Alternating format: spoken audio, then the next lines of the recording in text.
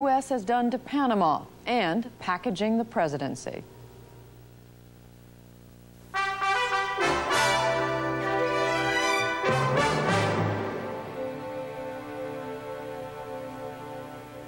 Our next focus tonight is a look at the Reagan administration's campaign of economic pressure to oust General Manuel Antonio Noriega from power in Panama and the devastating effect it has had on that tiny country. The 4 months of sanctions have sent Panama's economy into a tailspin. Our correspondent Charles Krause has followed this story, and his report begins in the city of Colón. Colón is located at one of the world's key commercial and strategic crossroads, the Atlantic Gateway to the Panama Canal. Like Panama itself, Colón's economy and its history have long been closely tied to the canal and to the United States. The Hotel Washington, for example, was built for Teddy Roosevelt when he first came to Colón more than 75 years ago. Today, there's still a fine view of the harbor, where ships from around the world wait to transit the historic waterway. Normally, many of them would also unload cargo in Colón. But 3 months after the United States imposed economic sanctions, the docks are virtually empty. At the Colón Free Zone, a vast duty-free port not far from the canal, some $4 billion worth of merchandise is normally bought and sold each year. But because of the sanctions, business activity is down by at least 20%, and many firms have begun to lay off their employees. Many businessmen fear the sanctions meant to oust Panama's strongman, General Manuel Antonio Noriega, may instead destroy Panama's economy. Alfredo Maduro owns an import-export business in the Free Zone and is an outspoken opponent of the Noriega regime. He says he's worried about the future if the sanctions continue. I see a lot of unemployment. We'll be reaching maybe a 30% unemployment in the next 3 to 4 or 5 months. I see a lot of violence in the streets, not political violence, because in general, we are very non-violent people, as we've shown up to now. But the violence that's going to come is because of hunger, because of medicines not available, because, in general, because there's no work. The U.S. sanctions have probably had their greatest impact and caused the greatest hardship in Colón's slums, in neighborhoods like this one called Vietnam. Many of the poor are descendants of Jamaicans brought to Panama at the turn of the century to dig the canal. Even before the current crisis, unemployment here ran upwards of 30%. Since the sanctions, conditions have gotten dramatically worse.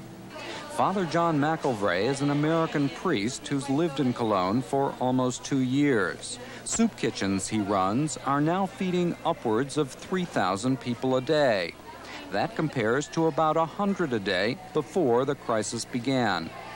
Do you think it was a mistake for the United States to use economic sanctions to try and get rid of Noriega?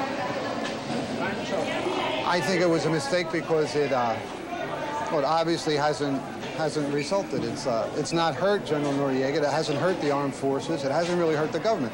It's hurt these people that are in line to get their soup for the day. Pablo Thalasinos looks at what's happened in Panama from a different perspective.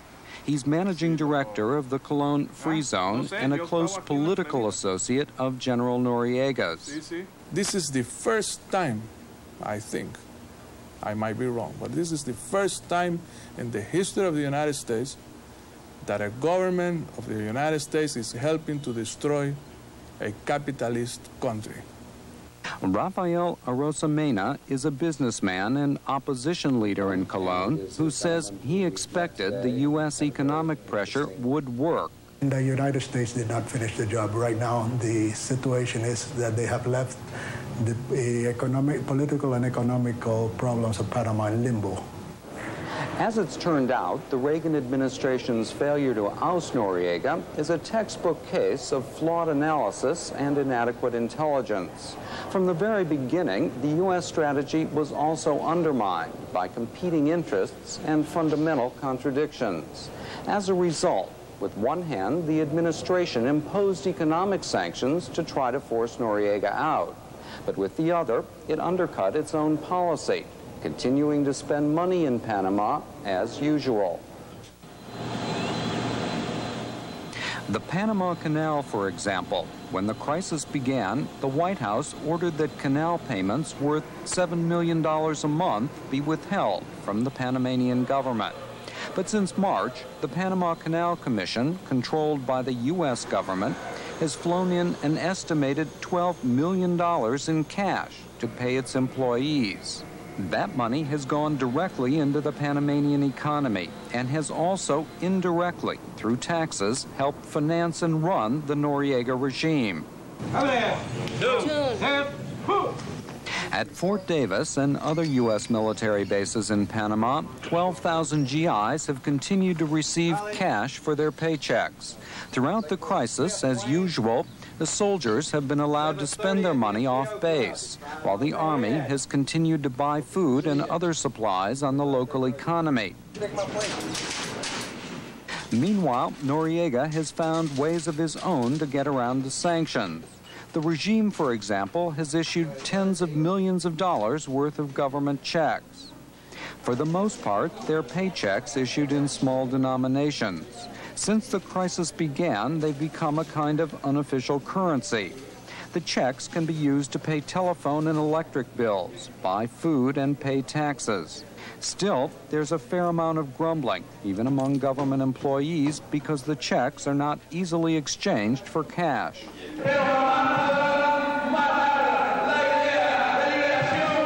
What Noriega has managed to do is outmaneuver the United States by substituting what are essentially worthless government checks for U.S. dollars. In fact, Noriega's ability to pay government workers and the military has ensured their loyalty, and so far, his survival. Meanwhile, many of those who oppose the regime have lost their jobs, and ironically, the sanctions have hurt the opposition more than the government itself. How many employees the government has laid out? How many? How many? None. I haven't fired anyone from here. Anyone. But how many the private businesses have fired? Who are the people who are hurt with these sanctions? And it's a shame that this has happened. Alfredo Maduro vows to continue his active opposition to Noriega, but he acknowledges the cost to his business, to himself, and to his employees is high. The month of April, the employees took 15 days off without pay. So we worked on a 50% basis. We had 50% of them come in for 2 weeks and 50% another group. The month of May, we had to close down the entire operation. The layoffs have had a ripple effect throughout the economy. Shops on Boulevard Street are empty. But despite growing unemployment among the middle class and in the slums, there's no evidence Noriega has been able to convert the economic hardship caused by the sanctions to his own political advantage. Do you think most people like Noriega or most people against Noriega? Okay, most people don't like him. Most of the people don't like him. Why is that? Because he's investing them back in the country. Everything he's doing in the country is not good for we. It's bad for we. Wilma James lost her job caring for the children of a middle-class family when the crisis began. Now without an income, she depends on food from the Catholic Church to feed her 5 young children. They live in a one-room tenement that's been condemned. It was at Wilma James' apartment that we learned firsthand how Noriega deals with those who disagree with him. Just as we were about to begin an interview, the apartment was surrounded by the secret police who demanded our credentials. Even though our papers were in order, we were led away at gunpoint, detained at police headquarters for over an hour, and probably followed during the rest of our time in Cologne. What happened to us is not unusual. Noriega has been more than willing to use intimidation when necessary to keep himself in power.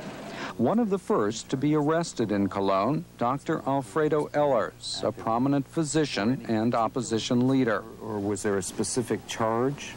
No, they don't, in any moment they make any kind of charge. They only put me in jail because they say that I tried to put out the government. And they don't tell me nothing, they only put me in jail, and they don't respect any of my political rights. And I asked for a lawyer and for a phone call, and they say me that I don't have any kind of right. Every time that there is a demonstration, the leaders are picked up days before the demonstrations occur just to intimidate the rest of the population. They are put in jail for a few days. They are intimidated. Their families have been intimidated. Opposition to Noriega remains strong, but the organized opposition movement to Noriega, called the Civilian Crusade, has all but been destroyed in Cologne and throughout Panama. Shattered with it long-held beliefs about U.S. power. After almost a century of U.S. domination, most Panamanians thought that when the President of the United States said Noriega had to go, by now Noriega would be gone. Today, what's striking is the extent to which Panamanians at both ends of the political spectrum have been embittered by that failure, and as a result have begun to reassess their views of the United States.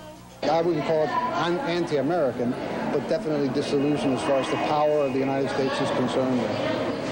They're in a real quandary right now. What are they going to do? They can't. It looks obvious that the United States economically at least can't force the general out, so they'll have to look for other ways to do it.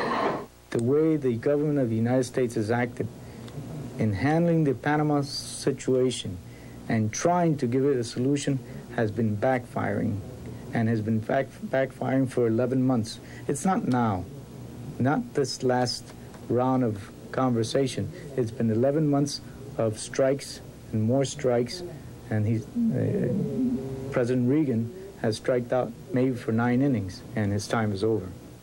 I think that all of us, even those who have been close to the United States and sympathetic to the United States, we will always look, and our generations and our children, we will always look with some kind of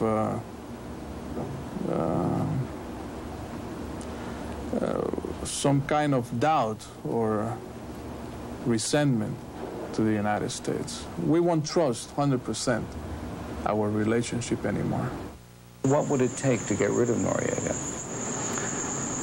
Well, really, it's out of our hands. I think it's a decision that the United States government, now that really removed this from the hands of the Panamanian opposition, has to decide what they're going to do. But personally, I think I'm so discouraged. I think what their attitude would be to ignore it to see if it goes away. So you're suggesting that if the United States attempts to ignore it, and what you've said about the opposition being discouraged and intimidated, then you seem to be suggesting that Noriega will probably remain for some time to come. This is almost a fact. That's what you believe? Yes, that's what I believe. Today in Washington, the State Department took a small step backwards in its sanctions campaign against Panama. It announced that for humanitarian reasons, it would allow U.S. companies to go ahead with Social Security payments to Panamanian employees.